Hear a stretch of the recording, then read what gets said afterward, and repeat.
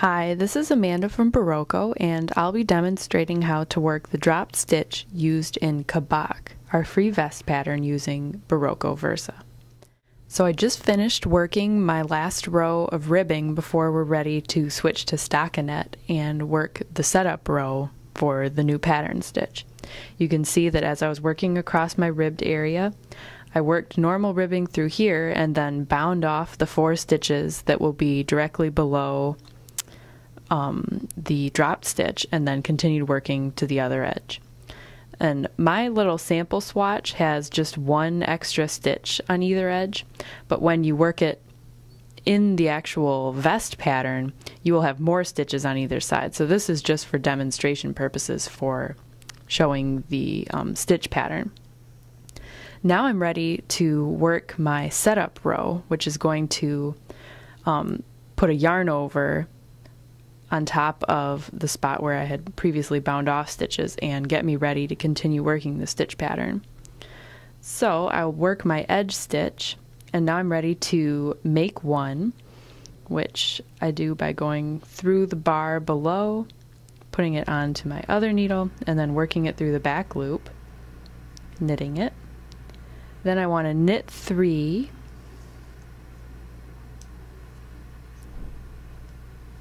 and then knit 2 together,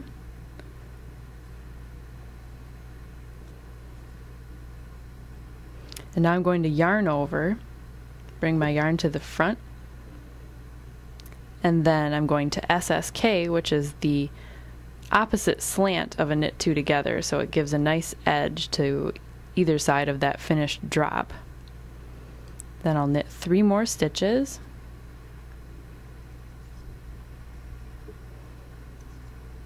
and then make one,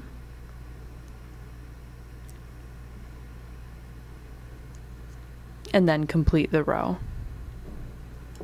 So that was the setup row, and you can see now I have that yarn over so that when we eventually drop the stitches, it won't go past that point.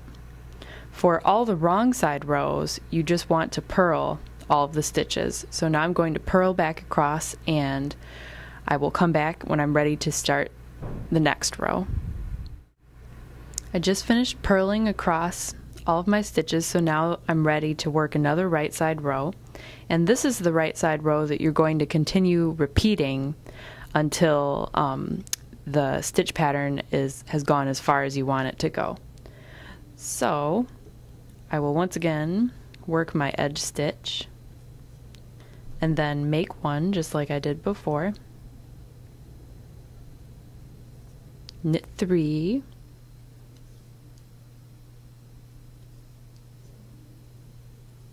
knit 2 together, and then instead of doing a yarn over, I'm just going to knit 1 and then SSK,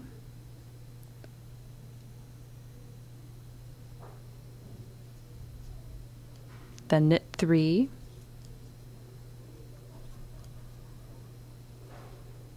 and work another make one, and complete the row. So I'll continue alternating working purl stitches on the wrong side row and then repeating that row we just finished on every right side row until my swatch is the length that I want it. And this is what your fabric will look like.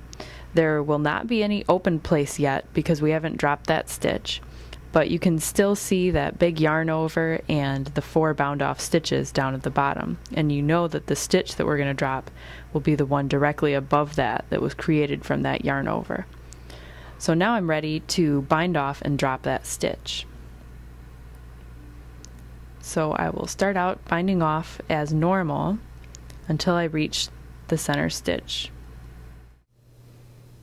Okay, I'm now at the center stitch and I'm ready to drop it, so I just slide it off my needle and let it run. Then I can go ahead and continue binding off as normal. And once I've finished binding off, then I can help that stitch run all the way down. That's all there is to it. Thanks for watching.